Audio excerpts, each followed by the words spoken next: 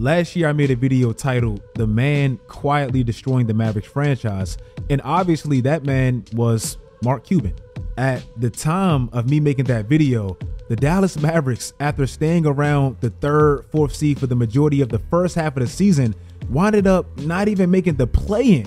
Mind you, this happened despite them making what looked to be the most desperate move all of last year, trading for Kyrie Irving at the trade deadline. Now, what made that move look so desperate is because, well, Kyrie Irving didn't have the best reputation at that point, and he was essentially a free agent in that following offseason.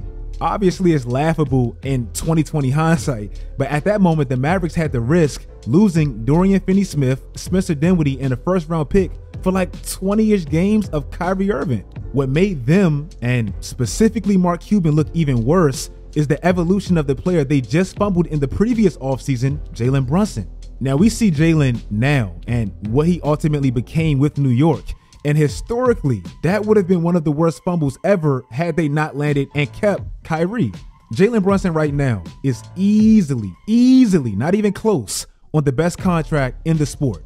In these playoffs, we literally just witnessed it, but in these playoffs, Jalen Brunson just averaged 32 points a night in 13 games. Since the 2010s, these are the most points scored a night by a player that at least made it to the second round. Jalen is 5th. This man is on this list, and he just had this run.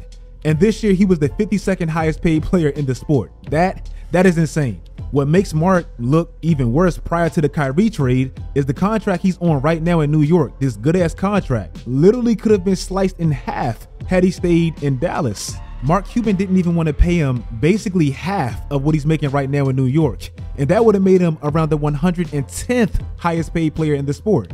Yes, it was literally that bad. And yes, it looked terrible. But sometimes in sports, you really just have to get lucky. And now landing the mature vet version of Kyrie that literally lost nothing after what you just fumbled with Jalen, it doesn't get much luckier than that.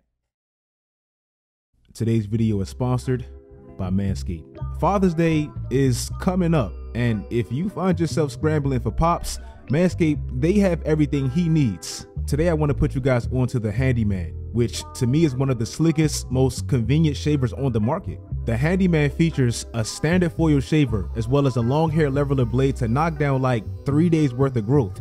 This thing is powerful. It also has skin safe technology, so you don't have to worry about those annoying nicks and cuts, and it's waterproof. You can rinse it off in the sink with no problems. Also, I want to talk about their Weed Whacker 2.0. This is for those nose and ear hairs that's probably making you sneeze. With a 7,000 RPM motor and a 360-degree rotary dual blade system, this would tackle all of that with no problems. If you don't want to be boring and get Pops a t-shirt, a coffee mug, a gift card like you did last year, get him something that he'll actually use. Head over to manscaped.com and get 20% off plus free international shipping with my promo code SWISH. That's 20% off plus free international shipping with my promo code SWISH, only at manscaped.com.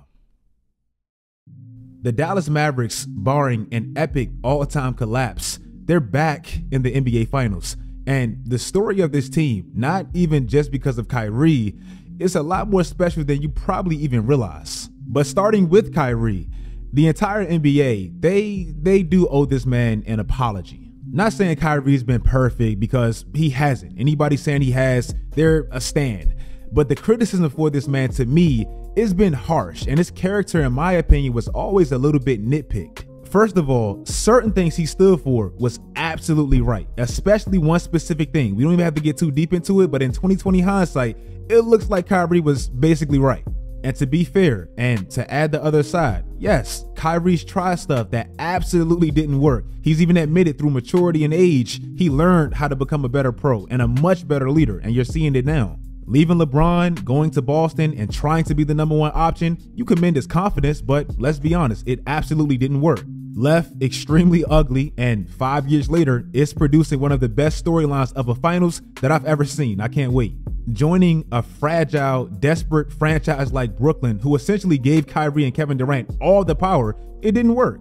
To me, that situation and the Clippers situation with Kawhi, it shows why you can't give a player everything, because soon enough, it will become a clown show. You need some type of structure. The Brooklyn Kyrie homecoming stuff, it didn't work. And you can blame both sides on certain stuff, but not just Kyrie, because I believe Joe Tsai, he didn't handle the last situation how he should have. It was a little excessive in my opinion. So yes, we know Kyrie's been through a lot, good and bad. He won a championship at like 22 and hit that crazy shot. He's been through a lot. But all of that bunched in one has produced the guy, the leader that we see now, a major piece to the Dallas Mavericks making the finals. Last year, he landed in Dallas beside Luka Doncic, and anybody who closely watched the collapse of the Mavericks last season, they knew it was never Kyrie's fault, ever.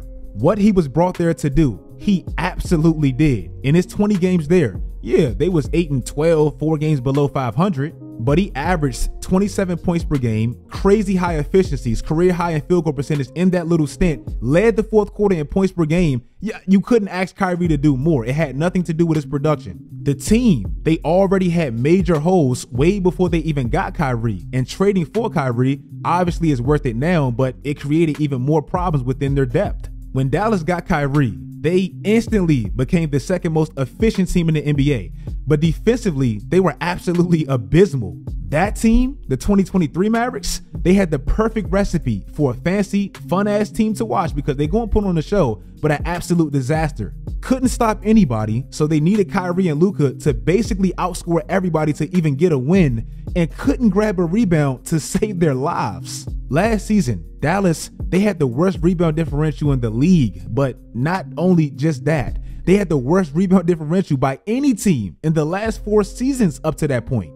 I remember I put this in that Mark Cuban video last year. Look at the teams with the worst rebound differential up to that point over the years and look at their record. Again, it's an absolute recipe for a disaster. Trading for Kyrie solely was never going to fix that. I don't care if he averaged 35 points a game. Look at the Phoenix Suns this year. They got all those quote-unquote all-stars, but they had a minus 16 rebound differential in the playoffs. They got swept. But then this offseason, and even through this year's trade deadline, I want you to pay close attention to how those little subtle moves paid dividends in the end. Last season, post the Kyrie trade, they struggled before that, but definitely after.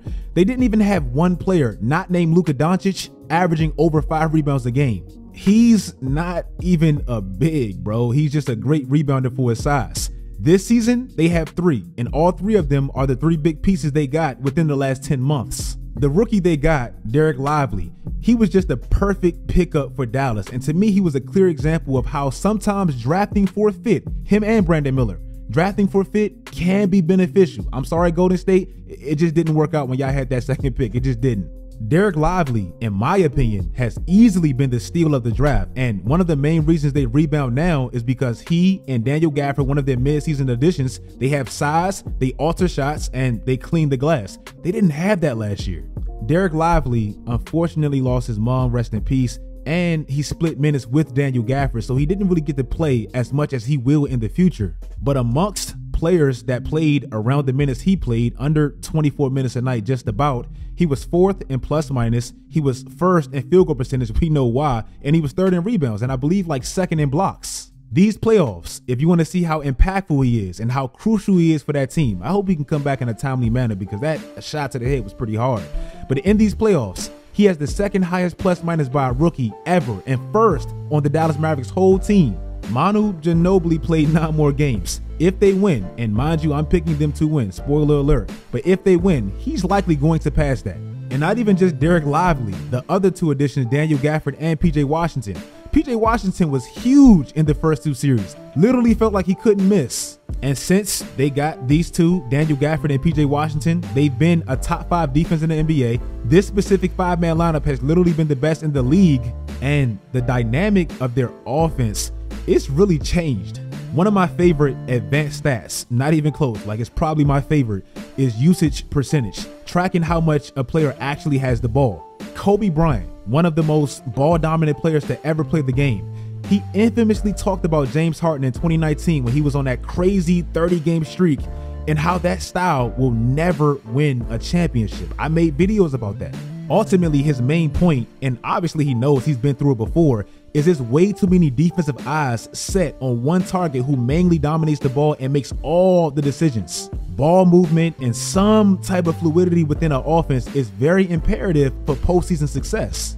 And honestly, if you look at the highest usage percentage players in a single postseason run, they normally all end in early defeat. They don't really have long runs. These are actually the highest usage percentage players to ever win a championship, and most of them are held by Michael Jordan, probably the greatest player to ever play. Even Kobe Bean Bryant himself, he didn't really win with an extremely high percentile. That's relatively low for his play style. Look at even the top 5 players this year, and trust me, I'm going somewhere with this. Brunson, he eventually burnt out and he got hurt. It was fun, but he got hurt. Embiid, he was hurt and he got bounced out in the first round. Donovan Mitchell, he got hurt. Paolo, he lost in the first round. Shea, he was literally by himself in that second round versus Dallas. That style doesn't work. Luka Doncic, in his previous playoffs, outside of this year, obviously, he's never had a playoffs where he hasn't led the playoffs in usage percentage. He's never had that. Literally 2 of the highest percentiles ever as far as how long you hold the ball is held by Luka Doncic. That's how much this man actually had to dominate the Rock in the past. Even in 2022 when they made the conference finals, he had a percentile of 40, I believe the second or third highest ever. This year he's at 31. That is extremely low of a player of Luka's caliber, and we know how he's played in the past. Kobe was right. Even his numbers in these playoffs, they're not terrible, but they're by far the worst of any playoff run he's ever had. And now with the trust he has within his new teammates, that's somehow become a positive. And going back to Kyrie Irving and how ideal that signing truly was, we know Luka, he's a closer. Like, he's proven it this year, he's proven it in the past. Luka Doncic is possibly the best closer in the NBA. But now you might have the second, or who knows, even the first best right beside him. And that doesn't even feel fair. Kyrie, we know he's always been clutch. Hit arguably the greatest shot in NBA history. Last year again, led the fourth quarter in points per game. But this year, if you notice in the conference finals, all the games, they've been extremely tight. You can even argue that all-around talent with Anthony Edwards, the emerging possibly face of the NBA, Rudy Gobert, the defensive player of the year, Naz Reid, Cat, he's an all-star. You could argue they have the better all-around team. But Dallas, they just have those dudes, bro. They just have those dudes. One team has damn near 2 players averaging double figures in the fourth quarter, and the other team has their 2 highest players averaging 5. Going back to the little subtle moves they made, you know how last year I said they got out-rebounded by like the most in like 4 or 5 years? Well, in these playoffs, they out-rebounded every single team they played, every single one, even Minnesota, who's a very great rebounding team. Quick comparison, because this team kind of reminds me of the 2018 Rockets and a little bit of the 2016 Cavs. Obviously, nobody's LeBron. Like, he's a physical specimen on both sides like no other, so nobody had that. But the Cavs, they shot a lot of threes. They were a top rebounding team with Tristan Thompson and Kevin Love. They defended very well, and they had 2 of the best offensive weapon shot creators in the sport. Houston, they had the same thing, but Chris Paul didn't stay healthy, so we don't know what they could have become. If you guys like this video, make sure you like this video. I picked Dallas to beat Minnesota. I didn't say it in the video, but I did tweet it. And just like I thought Ant was going to have too much on his plate, and he kind of does. Still had a great playoff run and all that. Follow my social media sites for all my live reactions. Turn on post notifications. Do all that great stuff, guys. And until next time, as always, stay tuned.